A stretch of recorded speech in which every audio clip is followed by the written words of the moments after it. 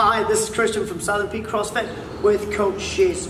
I just want to quickly go through a video of some skill transfer stuff that you can use during your holiday workouts, outdoors or at other gyms around the country during the summer. Cool. So instead of thinking about single joints like your elbows, your shoulders, your knees and hips and what they're doing in movements, rather think about global flexion and extension. So Shiz is going to show us the flexed position where the round back comes in, and then the extended position, nice arched back. At Southern Peak CrossFit, we use hollow and arch, so Shiz is going to show you the hollow position. So this would be the flexed position, and roll over into the arch position.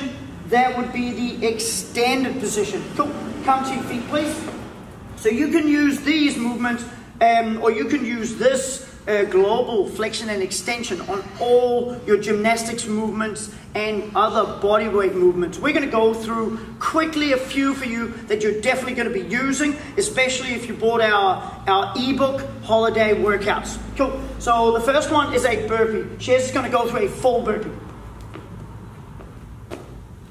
Nice. So the way you want to break that down is you want to start at a nice flexed position, then go into extension, then go to neutral. After that, think about the next position, which is extended into flexed and neutral.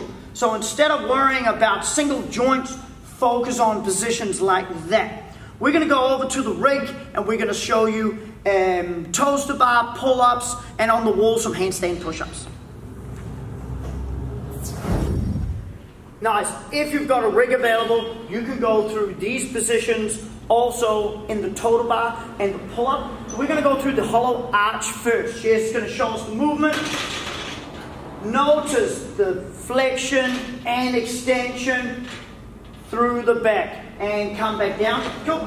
Now let's show you that in the toe to bar.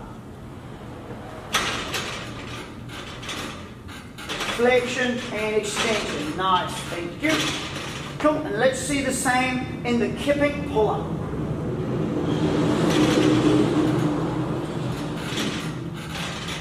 That's it. Flexion, extension, flexion. Nice.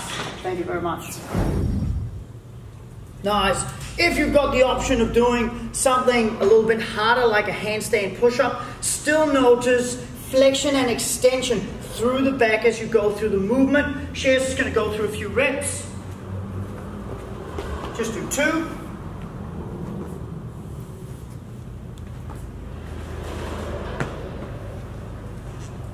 Nice. So she's going to do one more rep and she's really going to show you that extension at the top, a little bit of flexion at the bottom, then you can then kick out of and get into the next rep.